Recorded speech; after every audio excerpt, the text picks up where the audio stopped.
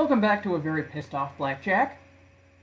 If this crashes during the actual battle, I will have no choice but to just do this part again. Anyway, okay, I took it back a little bit so we can just segment this into intro plus Smokey, and then McGruff, and hopefully the actual battle in this one.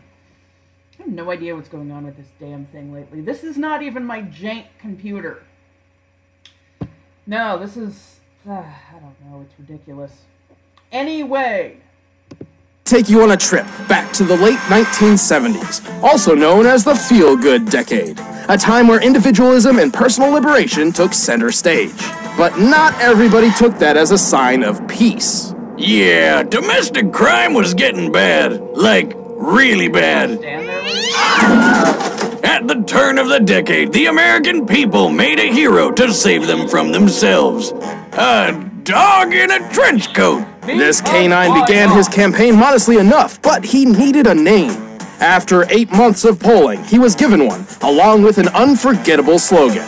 Take a bite out of crime. McGruff, the crime dog. Focused and determined to make that bite count, McGruff hit the streets hard and fast. In just a year, more than 50% of Americans had seen at least one McGruff advertisement. It's because teenagers are the victims of over 2,000 violent crimes by strangers every day. You can help stop it. That's because he was willing to get his job done by any means possible. Where's the cool trench coat? Created in 1979. Yeah, that's the pretty late 70s. Although it's funny because the war on crime didn't really get its big kickoff until around, like, I don't know, I feel like 81? It was during my lifetime. Yes, I'm considerably older than most of my audience.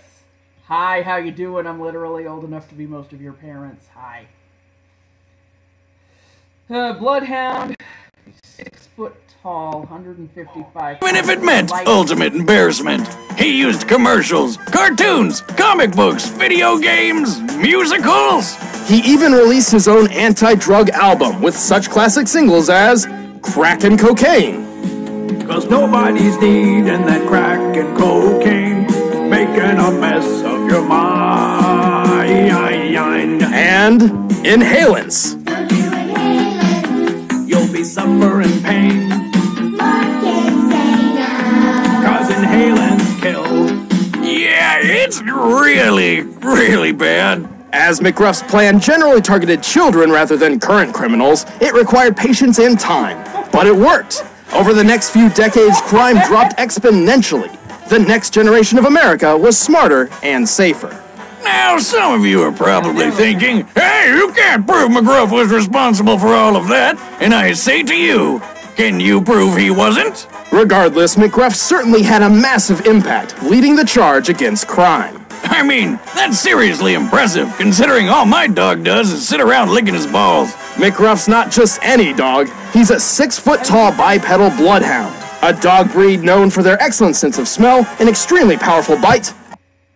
Time-stopping capability, yeah. Circle of respect. They're probably going to get into that. A monster truck. That sounds fun. Speed and strength of a bloodhound. Yeah. I think that's probably faster than a bear, but not nearly as strong. You notice I am treating this like a legitimate battle. Presumed police training. Yeah, probably some detective training as well. Time stopping versus the time reversing. Omnipotence concerning crime, so if that crime is lighting a forest fire, then they both have omnipotence over it. And then where does that lead? What kind of a benevolent God would permit this? Floppy, adorable ears. Scaling him to your average bloodhound, McGruff can likely run 45 miles per hour, jump 10 feet high, and bite with enough pressure to break bones. And unlike my dog, McGruff wears a cool trench coat, which not only protects him from the rain and cold, but gives off a neat detective vibe. However, unlike Thailand's Air Chief Marshal, Mr. Fufu, rest in peace, buddy. True story, McGruff doesn't appear to hold an official police rank. He calls himself a pre-tective, which is just as fake as it... Although, let's get down to it. There is a penguin in the Finnish army or Finnish Navy who holds a very high rank and goes to inspect the Sounds. fruit. Oh, wait. If a crime hasn't happened yet, then how does he know to stop it? That's like some Minority Report shit. He possesses a certain set of skills to do so. He has a keen eye for details and context clues. He's exceptional at analyzing and predicting potential crimes in progress. So he can predict what's gonna happen with a few context clues, but that doesn't mean much if he can't stop a mugging or whatever. Luckily, McGruff has plenty of tools and talents. When someone's in trouble, McGruff's circle of respect creates a force field. Which is apparently the perfect defense against bullies. While he's not an official member of the police force, he's been hanging around officers for decades. So Impressive video editor. Bite can snap bone, but can it snap a bear's bone? Like, with the thicker limbs and everything. not unreasonable to believe he's picked up some police combat training. Being your own dog has its perks. For example, McGruff's car isn't a standard beat-up police cruiser, it's a friggin' monster truck! This bad mamma jamma is based on a 2010 Ford Super Duty with 540 cubic inches of gas-guzzling badassery. Definitely an upgrade over his original 96 model, though I'm not sure what this has to do with preventing crime. Screw preventing crime! This beautiful beast prevents all kinds of other stuff, like boredom, being a little sissy, and small European cars from going unsmashed. That's it. Let's be honest, if you were a criminal, or if you were anybody, and a monster truck came roaring down the road, you would stop what you were doing and stare at it. And I just want to take this opportunity to talk about our old dog, Peppy. She was a dachshund, and long-haired, cute as a button, very sweet, dumb as a box of rocks. And when we were moving out here from Indiana, she, one, would like to sit under the parking brake, and so consequently in the 2 weeks it took to get out here, yeah, you remember Peppy? You remember Peppy? She was a good dog. From the time it took to get out here, Athena had learned, Peppy, bad dog, bad dog. She had never had any reason to say this before. One time we were at a restaurant, and we heard this loud truck honking from outside. And we were like, oh God, so inconsiderate. And Dad goes, I'll be right back. And he runs out, and sure enough, there's the dog standing on the steering wheel, honking the horn. I just thought that would be a funny little insert. Enough for me. Ironically, despite his skills and claim to stop crimes before they happen, he's more of a counselor than a protector, and doesn't actually step in all that often. No, but he doesn't need to when he can freeze time! Ah yes, McGruff is famous for pausing time and breaking the fourth wall to discuss an ongoing potential crime. Unfortunately, while pausing time, McGruff does not seem capable of interacting with the world around him. That's Jenny. But that's not Jenny's dad. If she gets into that car, that may be the last time you'll see Jenny. He doesn't even bother saving Jenny from her kidnapper. Which means he was right!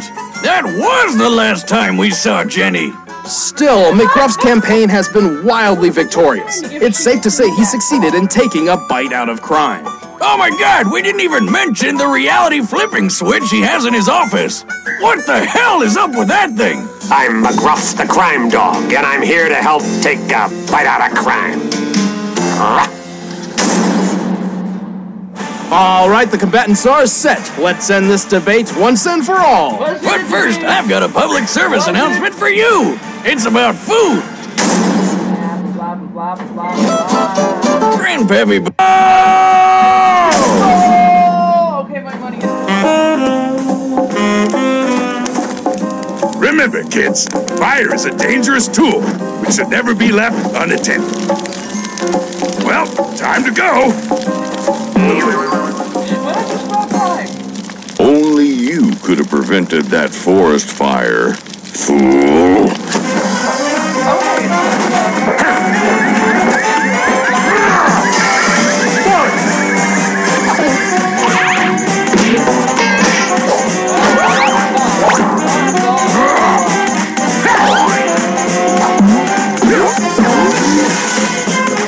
Yeah! surroundings. I'll show you respect.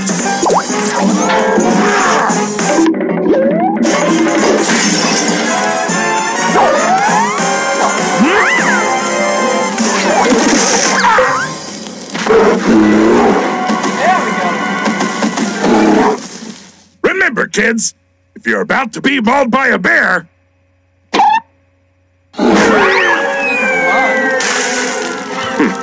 Stupid dog. take a bite out of this.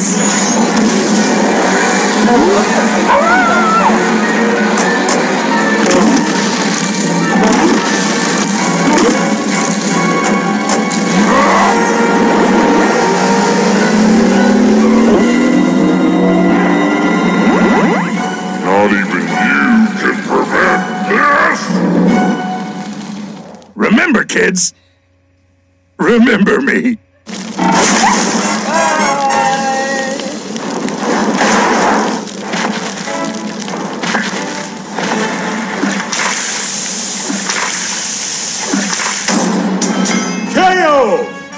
Looks like McGruff had a rough time out there. Smokey was clearly the stronger combatant thanks to being a giant bear, really. McGruff wasn't totally outclassed. His greater speed and smaller size made the battle quite tedious for Smokey.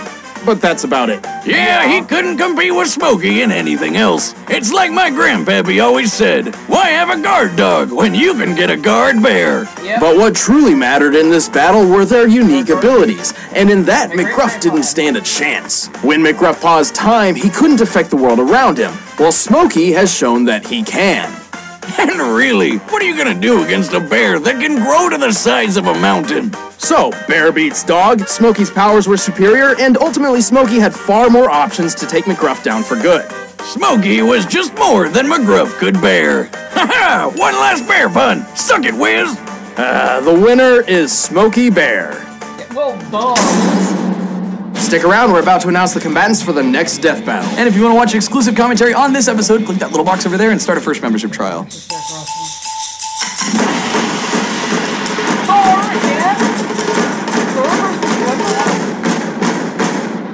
Two previous combatants. Only you can prevent forest fires. Click the link below and help save lives. Well, that's cool. Well, I mean, like I said, it was pretty much a foregone conclusion, right? My God, I am getting a jank-ass frame rate here. And it says it's at 30 FPS. This is not 30 FPS. This is like 5. Anyway. So yes, foregone conclusion.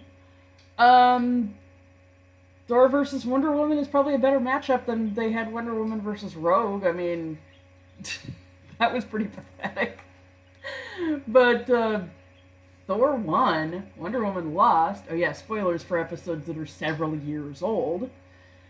I don't really have much to say about that. It's probably going to be another Sprite battle. This was very interesting. They should pre-animate. Well, I mean, they're all pre-animated, but you know what I mean. Cell animate. I mean, this is 2D animate. I mean, yeah, let's face it, even 2D animators don't use cells anymore. And that's probably for the best, because that was a lot of waste. But, yeah, I mean, like I said, it was pretty much a foregone conclusion. You know, you can't take a dog, put him against a bear, without, you know,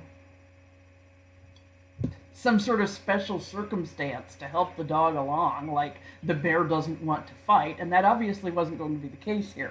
I mean, yeah, there are cases of dogs driving off bears, but I don't know if there are probably some cases of dogs beating bears in fights, but, you know, those dogs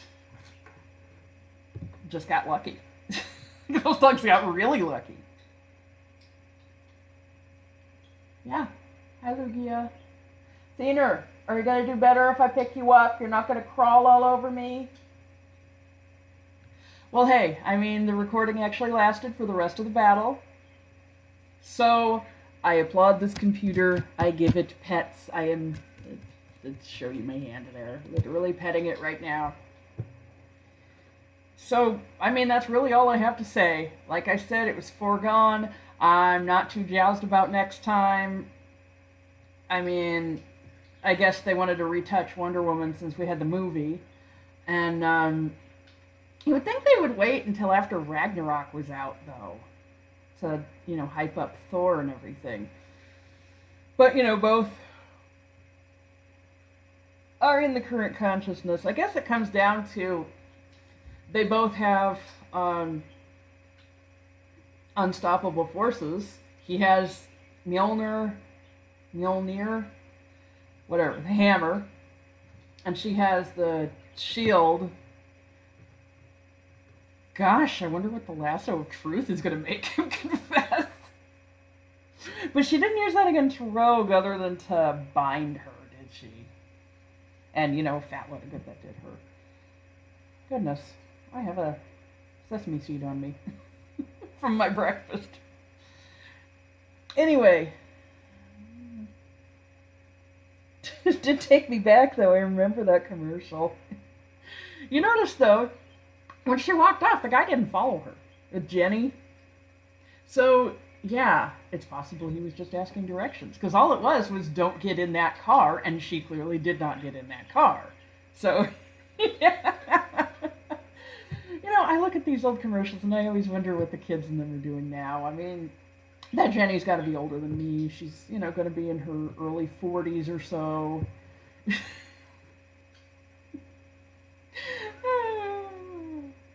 All those kids in the playground riding bikes and stuff.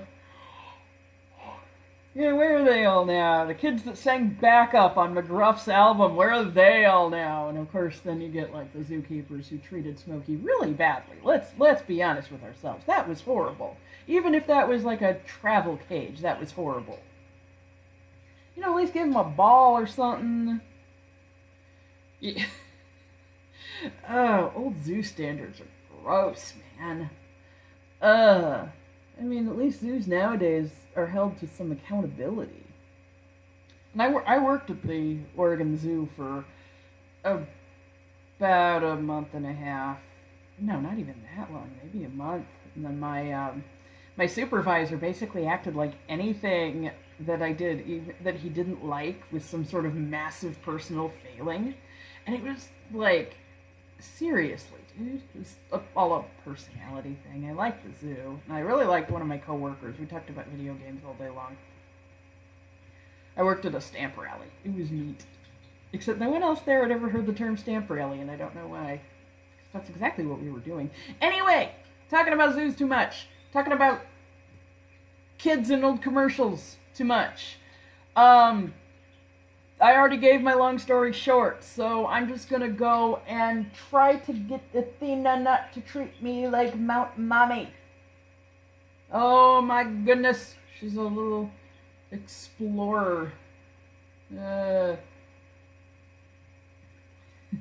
Well, I mean, I guess that's it. I'll see you in 3 weeks.